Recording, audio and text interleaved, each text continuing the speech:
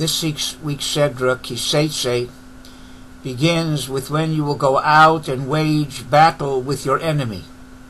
The Arizal says that there's a hint here to the main enemy that a person has, and the main battle he's going to have to wage during his lifetime is the enemy, which is the Yetzer Hara, his evil inclination, and the battle he has to constantly fight with that evil inclination and overcome it.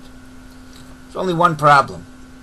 The rabbis tell us clearly that the battle that's being referred to in the Sedra is a war that is voluntary, not the mandatory war of capturing, conquering Eretz Yisrael, and not the mandatory war of defending the Jewish people against enemies that come against them, but a voluntary war.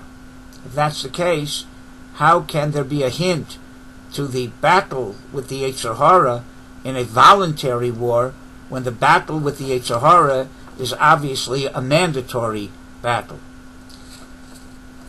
On the Pasuk in Bereshis, Lepesach Hachatas Rovetz, God tells Cain that the Yetzer Hara, the Satan, crouches at the opening.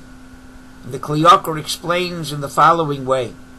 He says that the Yetzer Hara is compared to a fly. If you have a whole apple, the fly can't do anything to it.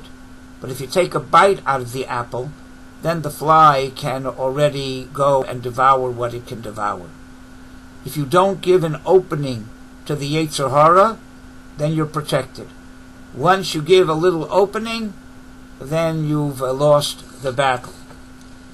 Therefore, the battle with the Yetzer Hara has to start not in those areas that are mandatory, between the prohibited and the permitted, between the mitzvah and the avera, but it has to start on the grounds of permissible things.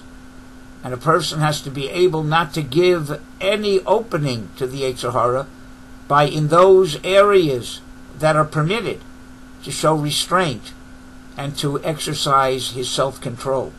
And when you show restraint and self-control in the areas that are permitted, the areas that are voluntary, then you're able, when the challenge arises and you're faced with something that's prohibited or something that's mandatory to do, then you're able better to be able to overcome and to be successful in fighting off the Yetzer Hara.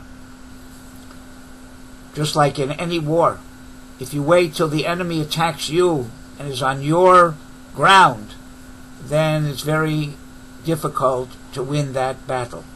But if you take the initiative and attack the Yetzer Hara on his ground, don't let him get into your area, then the chances of winning that battle are much greater. We are now in the month of Elul, preparing for Rosh Hashanah, Yom Kippur, starting a new year, turning over a new leaf, and making amends, doing tshuva, repenting for the mistakes and the sins of the past. Elul should be used to create an atmosphere of discipline, of restraint, of fighting the Yetzer Hara, not when it is permissible or prohibited, but on those areas of permissibility, those areas that are not mandatory, and showing restraint and exercising self-control. So when we come and turn over a new leaf in this coming year, we'll be doing it on the right foot, and we'll be able then to better make amends and repent for the sins of the past and not repeat them in the future. I wish all my fellow young Israelites, all of Klal Yisrael, a Shana Tova, Masuka, Ksiva, V'chasima Tova, but more important, a successful Elul in preparation, because what you accomplish is measured by how much preparation and how intense and quality the preparation is. If our preparation of Elul is going to be the kind of preparation that is a quality preparation, then most certainly our New Year, our Rosh Hashanah, Yom Kippur, and the Simcha of Sukkot will also be quality Yomim Tovim.